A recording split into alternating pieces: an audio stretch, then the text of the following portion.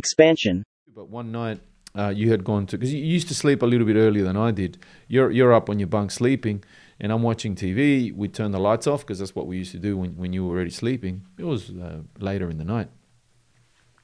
And all I can see is the silhouette of the light around the door and the TV on. And I'm just chilling, and all of a sudden I see a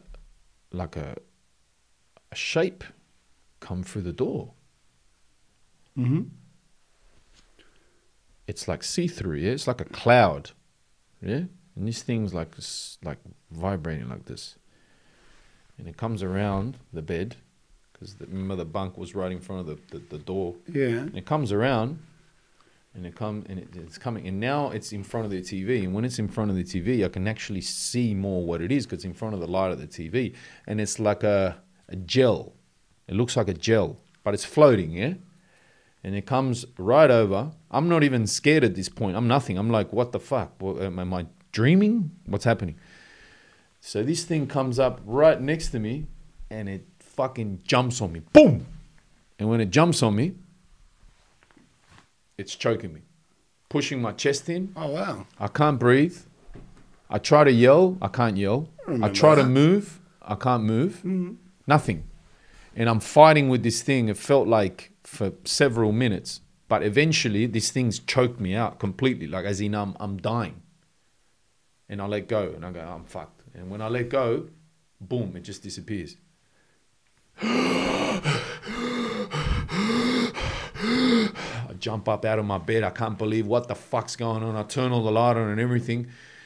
And you're like, oh, what the fuck? And I'm like, bro, what the fuck? I was calling you, you prick. I don't come, you didn't fucking help me. He goes, yeah, you go, I heard you making some noise. And yeah, this fucking cunt sleeping. I said, you fucking cunt, that thing was trying to choke me. Rah, rah, rah. And you, remember you used to take sleeping tabs back then, right?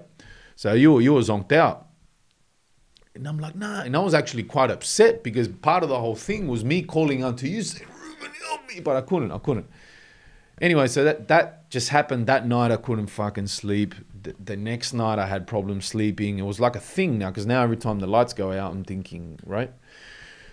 Then the next day and over the next few weeks, I talked to a few people in jail, and what happens is the bay is very old, and the bay, they used to hang people at the bay. They used to execute people at the bay for decades. And I lost, I can't remember the numbers, but it was a few people.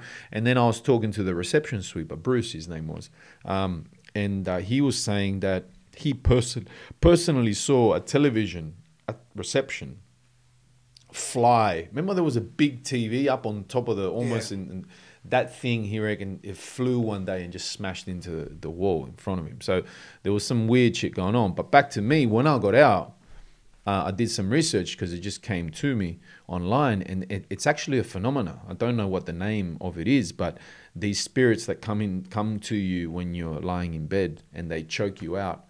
Apparently, even some people get raped by them, like women and even men. There's stories of that happening. Yeah, so it was pretty full on. Fuck. Yeah, so that was a crazy experience. So for Rafa me. has seen a ghost. Don't get this guy started with the fucking ghost. Yeah, I think I've let the rabbit out of the fucking you bag. started. No? Yeah, I have, brother. Have you seen ghosts? All the Since time. you're Mr. Paranormal, All the time. like a real one, not I've seen three. Seen ghosts, three ghost movies. No, 3 ghosts that I can honestly say that's a ghost. Coming to a podcast near you.